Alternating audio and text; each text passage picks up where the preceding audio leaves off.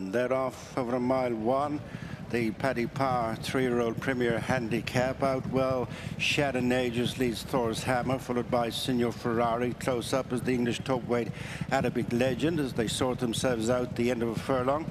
Improving on the inside is Soldier's Empire as Arabic Legend just heads. SHARINAY length in front of Thor's Hammer. Signor Ferrari on the inside is Soldier's Empire as they continue uphill. Little between Arabic Legend went out from the rail.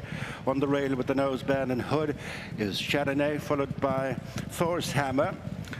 Wider out to Signor Ferrari, and then comes Soldier's Empire and Formal Display. The stable companions being followed towards the top of the track by Ridaz in the red cap in company with Prince's Child. A tightly grouped.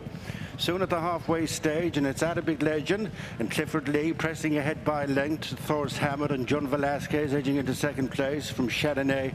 Ronan Whelan on the inside, sharing third with Signor Ferrari and Wayne Hazard as they come down inside the four. These are tracked for the approach to the straight by Formal Display and Soldier's Empire, with the final couple, Ridaz and Prince's Child. Round the bend for home with just over 3 furlongs to go. As they straighten on up, it's Arabic Legend in the lead from Thor's Hammer. On the inside is SHARINAY, pulled to the centre of the track to try and stay on as Formal Display.